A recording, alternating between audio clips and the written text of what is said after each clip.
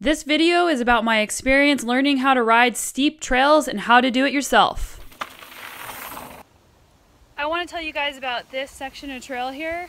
You can see it just looks like it just ends, but when I first moved here, this was the turning point in my riding as a technical rider and in becoming a BC rider, so check it out. So videos never do steepness justice, but you can see down there and up here, you can definitely see a difference. And basically, the first 3-4 times, or maybe more I saw this, you come in, and this is freaking steep. So it's hard to tell, but basically, once you get started on this, you can't stop. You have to commit fully, and you get a lot of speed really quickly. So this was something that I would roll up to and stop, and then be mad that I couldn't ride it. And then I'd go back, get going again, and then I'd roll up and stop, because fear was stopping me straight in my tracks because of how steep it was. This might give you a better view. Like, that is the trail, like the burp.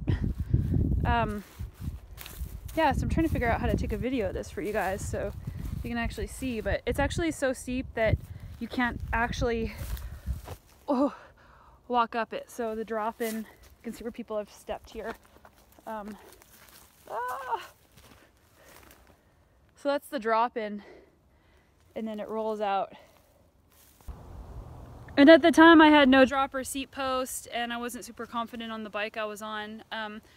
But how I worked up to this is I started doing little steep things, and little bit by little bit, baby steps leading up to this. And it didn't take long for me to ride it, and then after I rode this, I realized that it's way easier than it looks, and all you have to do to ride something steep is to make sure you line up your bike properly, and make sure your suspension's turned on, but let go of the front brake, look way down the trail, not straight down. Like, if you're going over a jump, if you're doing anything steep, if you look straight down, it's gonna be, it's gonna scare you, and it's not gonna be very good for your form. So you wanna look way ahead down the trail and let go of the front brake, because your front tire tracking is what's gonna save you if you get into trouble, and just let it roll. But definitely you have to work up to it. But this was just such a big deal for me to ride this, because it was everything I was afraid to do, and it unlocked a new type of riding for me. And now steep rock rolls, like gnarly steep stuff with roots and things, those are my favorite,